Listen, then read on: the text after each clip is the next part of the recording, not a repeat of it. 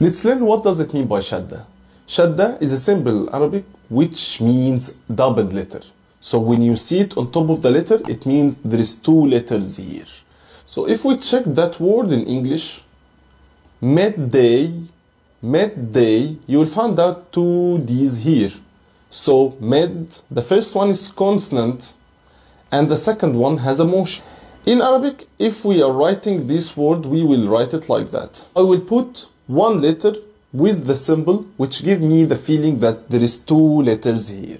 Like that word in Arabic. Muhammad. There is two memes here.